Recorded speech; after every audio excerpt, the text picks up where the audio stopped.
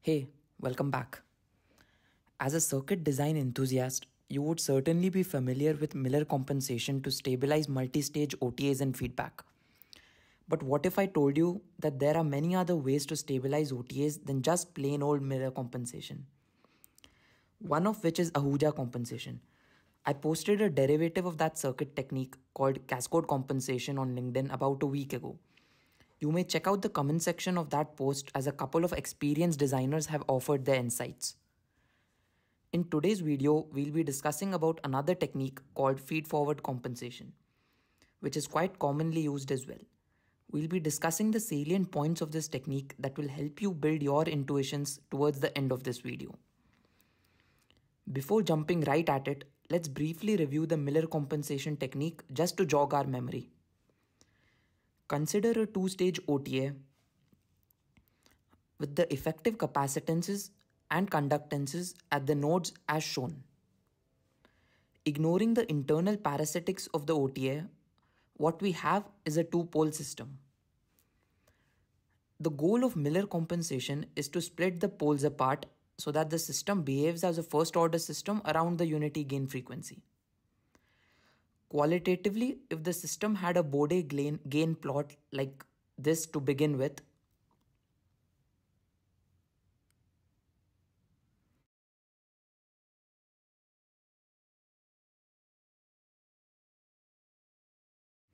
we now wish to get something like this. The way we accomplish this is by putting a capacitor CC in negative feedback, because it turns out that we can make it look bigger, meaning that the pole associated with it would lie closer to the origin. Additionally, we also push the output pole further away from the origin.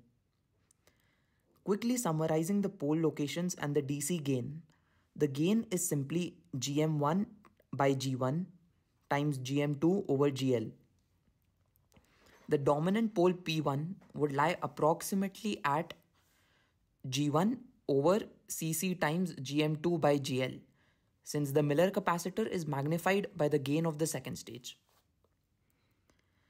For the computation of the non-dominant pole, I won't get into the details, but you can see that the series of Cc and C1 creates a feedback of Cc over Cc plus C1 times Gm2, plus we also have Gl as the total conductance.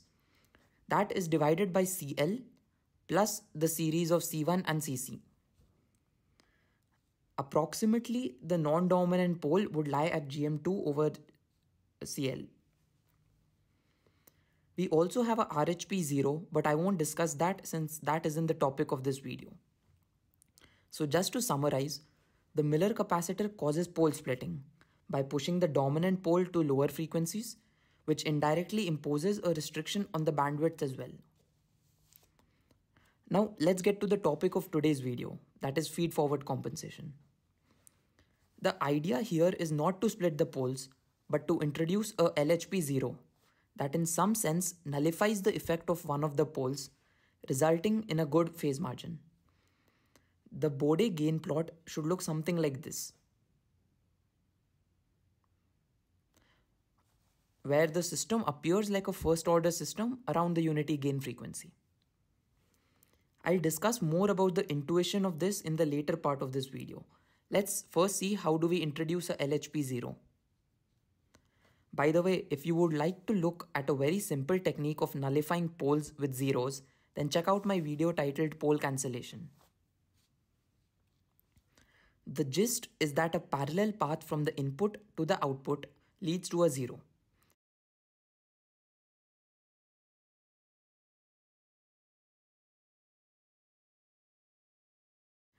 As before, we have a two-stage OTA. We now introduce a parallel path via GM3 to the output. We also combine the output parasitics of the GM3 stage into GL and CL. But beware that we want a LHP0 and not a RHP1. To get a LHP0, both the paths must have the same polarity. Why do I say that? That will become clearer when we actually compute the location of the zero.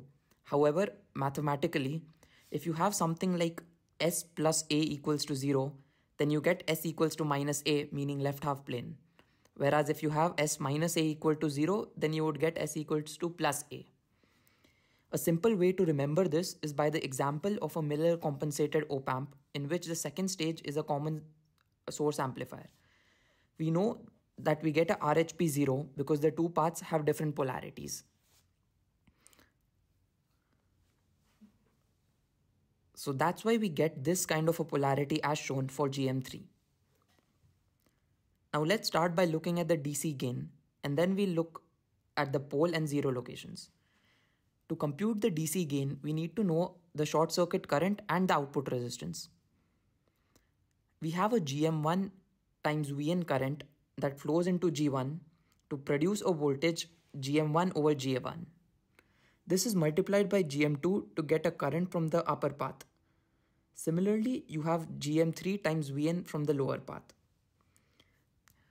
This current flows into the output impedance of GL, and hence the magnitude of the DC gain is GM1 over G1 times GM2 plus GM3 over GL. As an engineer, we seek approximations, and thus we can see that the first term would be quite larger than the second term. So the gain is approximately GM1 GM2 over G1 GL, which is the same as that of a two-stage Miller compensated OTA. Ignoring the internal parasitics, we see that we have two poles, which are decoupled and are thus located at G1 over C1 and GL over CL.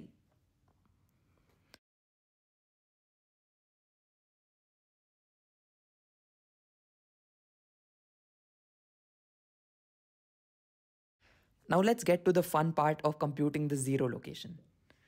We surmise that the output should be at 0 with the input applied, meaning that no current can flow into the output conductance.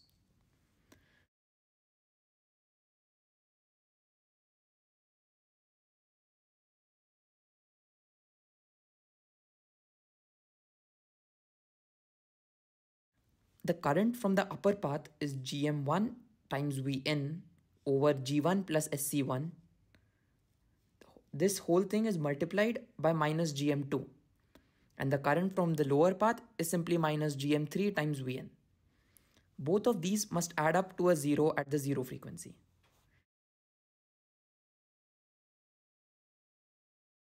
We thus arrive at the zero frequency as minus of G1 over C1 plus GM1 GM2 over GM3 C1, which is approximately minus GM1 GM2 over GM3 C1. Drawing the Bode plot,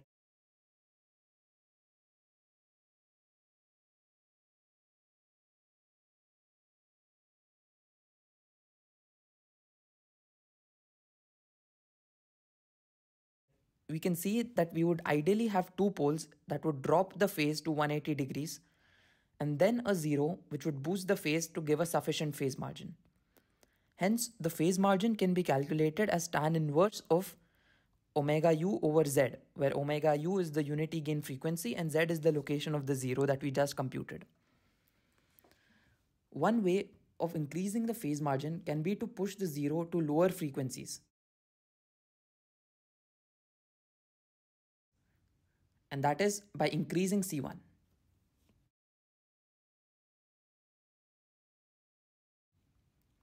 This is in contrast to Miller compensation, where we would need to push the second pole further away from the origin to obtain a better phase margin. Pushing the pole away can be more daunting as we would either need to reduce CL or increase GM2, meaning that we would have to burn more power to do so. Before concluding the video, let's have a look at some salient points that would deepen our understanding of this technique. Essentially, we have two paths in the system. One is via the two-stage OTA, which I will call as the slow path because it comprises of two poles and thus some delay. The second path is via GM3, which I'll call the fast path. The DC gain of the slow path is obviously more than that of the fast path because it is the gain of two stages. And we know that the DC gain determines the steady state value of the step response of a system. Hence, the fast path is quick but not very accurate due to lower DC gain, while the slow path is quite accurate but it's slow.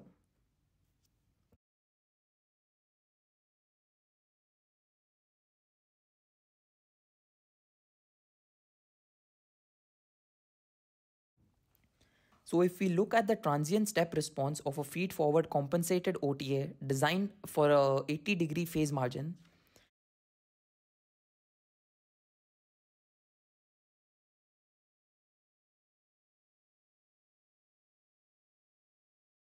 we would see that the fast path causes the OTA output to rise up quickly towards the steady state value. However, as the slow path starts to pick up, the output would slowly hover around the steady state value and will take a long time to settle. Now let's compare this with a Miller compensated OTA of the same phase margin. We might notice something like this. The output would rise up slower than the former case, but would settle much faster. Fortunately, in many cases, we don't require accurate settling, but only want the output to get close to the steady state value. But we want that fast. One example is in continuous time ADCs, where feed-forward compensation is quite heavily employed. If you like the video, consider subscribing to the channel. I'd recommend that you watch this video on the screen next. See you in the next one. Happy learning.